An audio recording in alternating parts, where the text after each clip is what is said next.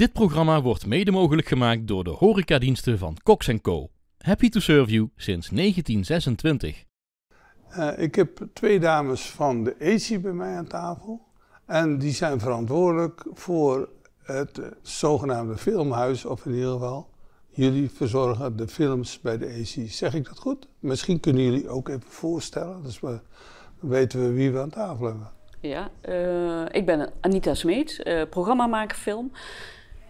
En ik ben Iris Janse en ik ben ook programmamaker film, dus we doen deze baan met z'n tweeën. Ja. Jullie zorgen dat er in de ECI een programma is voor films. Is dat dagelijks? Ja, dat is een dagelijks programma, 360 dagen per jaar. Oké. Ja, en we hebben dus elke dag 2 films. En op donderdag en vrijdagmiddag dan hebben we om 2 uur film. En op zondagmiddag hebben we ook eigenlijk om 2 uur en om 4 uur voorstellingen. Dus je komt ongeveer op 20 voorstellingen in de week.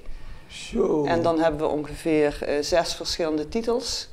Die we dan over die 20 voorstellingen gaan verdelen. Ja. Oké, dat lijkt me een hele klus om te zorgen dat dat ook dusdanige kwaliteit heeft dat ook de bezoekers blijven komen. Hè? Ja, dat is een expertise die je wel opbouwt door de jaren heen. We komen uit het oude filmhuis, allebei. Ja. We waren toen ook al met programma maken, programmeren bezig. Dus je bouwt ook een expertise op. En je moet gewoon heel erg goed aanvoelen wat er speelt, wat er in de stad speelt natuurlijk. Wat bewoners hier in Roermond en de regio aantrekkelijk vinden, maar ook wat landelijk speelt en internationaal. Want je bent wel een filmhuis die internationale films vertoont. Dus niet zoals de commerciële bioscoop, voornamelijk wat in Amerika wordt gemaakt. Maar wij vertonen wat in Amerika wordt gemaakt, maar wat ook Europa, over de hele wereld, Europa, Azië, Afrika, noem maar op. Is daar een netwerk voor, zodat je erachter komt wat de aanbod is? Ja, er is een database. Daar staan bijvoorbeeld alle films die er aan gaan komen, die kun je daar opzoeken.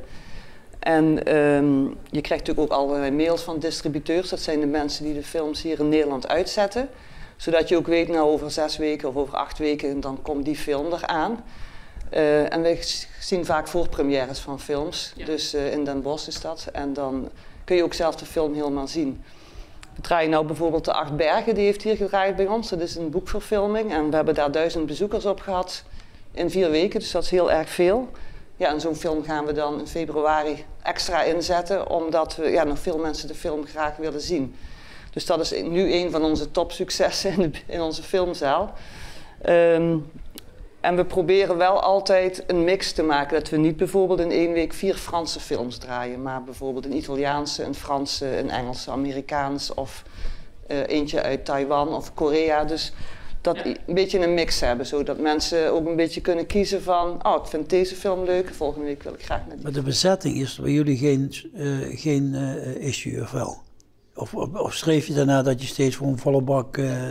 Ja, dat wil je natuurlijk, dat is een droom, hè. Maar ja, dat is ook een droom van een commerciële bioscoop, om alleen maar volle zalen te hebben. Maar ja, volle zalen heb je voornamelijk in het weekend en door de week is het wat minder. Volle zalen, ja, die trek je voornamelijk met grotere titels. Die wil je sowieso, of die programmeer je sowieso. Maar daarnaast heb je natuurlijk ook de functie om dingen te laten zien die voor een wat kleiner publiek bestemd zijn. Dat is natuurlijk ook onze taak. Dus volle zalen, liefst ook op de kleine films. Maar ja, dat is natuurlijk een illusie. Tenzij je een special hebt die gericht is bijvoorbeeld op de zorg. Of we hebben binnenkort ook iets wat we samen doen met de IVN.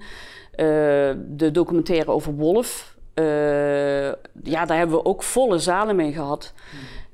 Omdat er heel veel interesse voor was. Dus het is ook heel wisselend. Het zijn niet alleen maar, zeg maar de filmhuis-blockbusters die dan volle zalen trekken. Maar ook een goede documentaire bijvoorbeeld. Die dan, waar mensen heel erg in geïnteresseerd zijn op dat moment. Ja, buiten jullie seniorenmiddagen, geloof ik. Hè? Hebben jullie, wat is de gemiddelde leeftijd die naar het filmhuis komt? Ik denk 60 plus. Maar op de seniorenmiddag is het niet alleen voor senioren, er komen ook Ja, maar ik bedoel in zijn algemeen. Ja, ik denk 60 plus. Voor de senioren? 65, nee, over de hele linie, denk ik. En op de middag zijn ook veel mensen die vinden het niet prettig om 's avonds naar de film te gaan, zeker in de winter niet. En die komen vaak op de middagen. Of op de donderdag, vrijdag, maar ook op de zondag. Ja.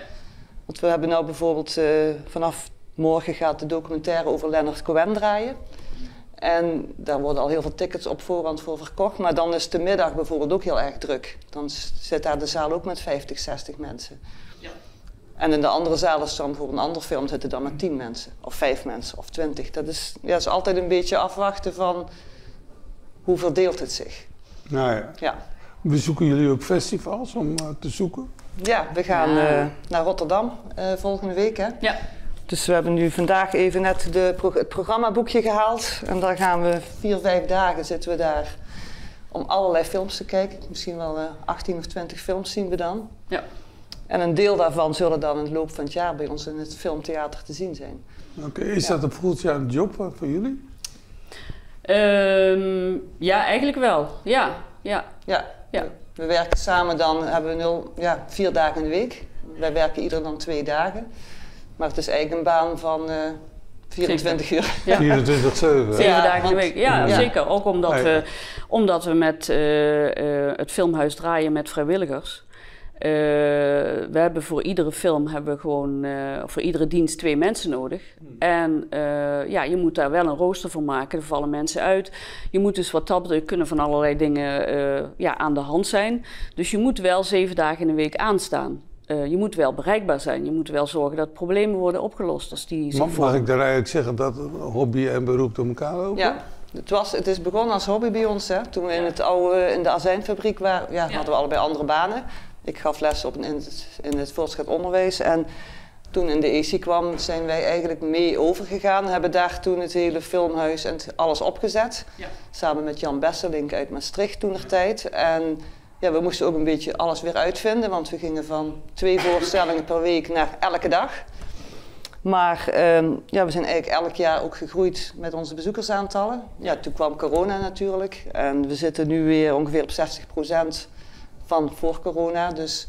Maar de december en januari hadden we echt flink stijgende bezoekersaantallen. Dus we hopen dat dat weer voortzet. Dat mensen weer de weg teruggevonden hebben naar film. Maar dat geldt ook voor theater en dat geldt ook voor pop, musea. Dus hebben goede hoop.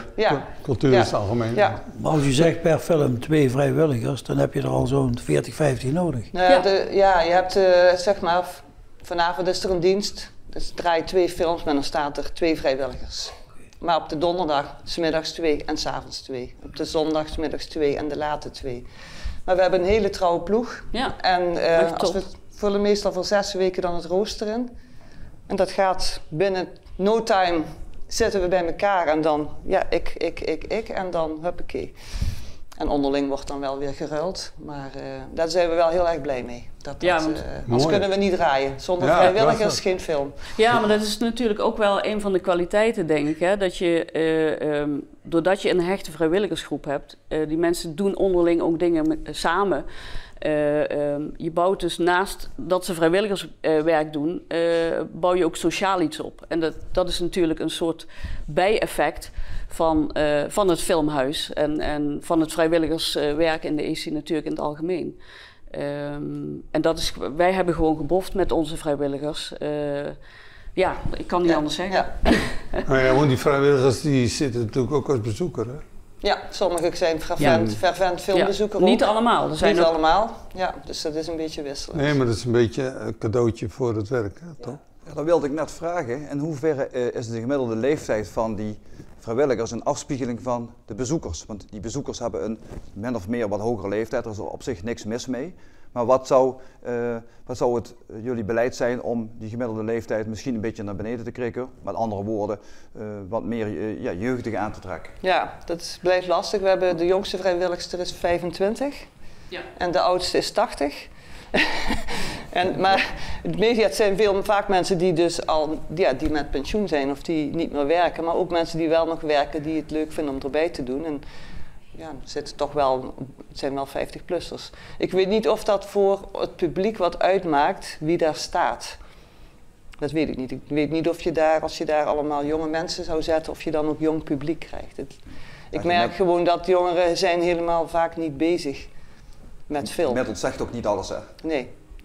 Nee, dit gaat echt om de... Ik weet nou, bij Leonard Cohen komen gewoon ook weer jongere mensen. Ja.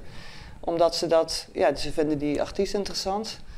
Ze zien dat die documentaire hier draait en dan komen die. En ze komen niet alleen uit Roermond. We hebben echt een regio. Ja. Soms mensen uit Heerlen, uit Weert komen vrij veel bezoekers. Maar ook uit Sittard, uit Venlo. Ja. Dus ja, het is heel divers eigenlijk. Is het bezoekersaantal vooral uit de grote stad of ook van het platteland, om het zo maar eens te zeggen? Wat bij ons komt? Ja. Ja, we hebben veel uit de dorpen ook. Ja. Maar ook natuurlijk, Roermond is natuurlijk de kern. Ja. Maar ook veel bezoekers uit de dorpen en gemeentes rondom Roermond. Omdat bijvoorbeeld Weert heeft niet echt een volwaardig filmhuis. Dus daarom krijgen we daar ook wel best veel bezoekers van. Die vinden dan Eindhoven weer te ver. Dus die zitten toch meer aan deze kant. Ja. En soms draait een film alleen in Roermond, zoals nu met de 8 Bergen. En die draait dus alleen Roermond en Maastricht. Ja, zit dat in de Voorox, in de commerciële bioscoop, maar daar alleen komen doet geen hij bezoekers. Het niet. Nee. Dus we krijgen dan ook, dat heeft dan wel een zuigende werking. Ja. En bij die film komen ook veel jongeren die dat boek gelezen hebben, dus in die zin. Precies, ja, want om ook nog even terug te komen op je vraag.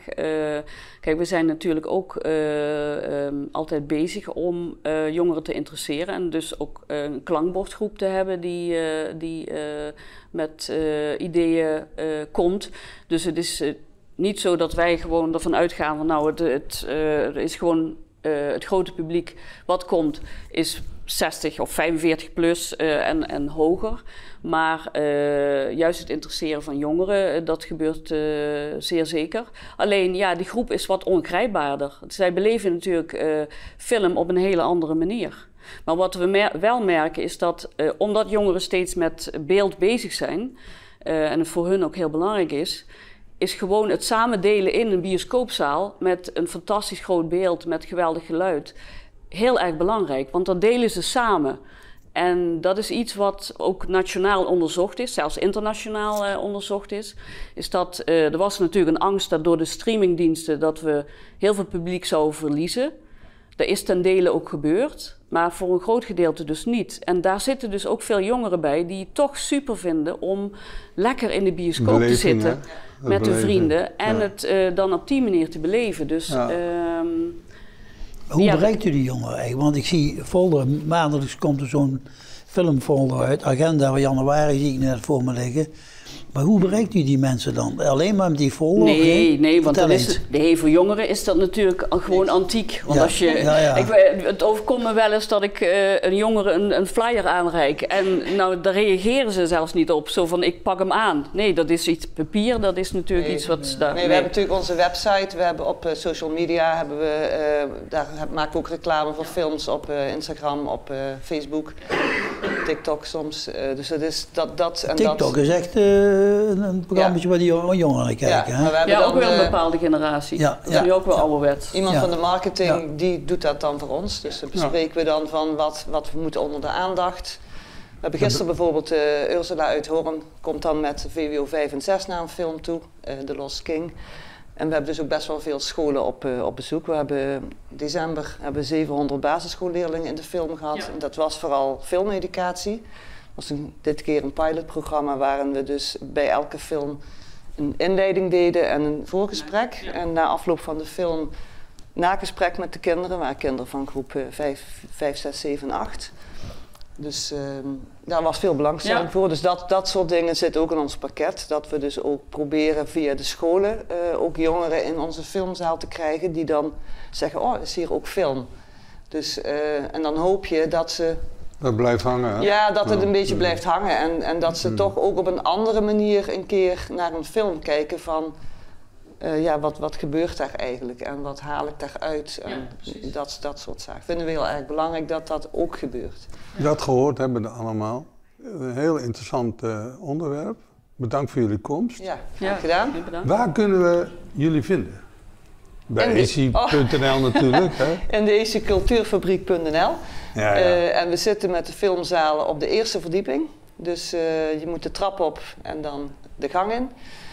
Daar zijn 2 prachtige filmzalen. Dus ik zou zeggen, kom een keer kijken.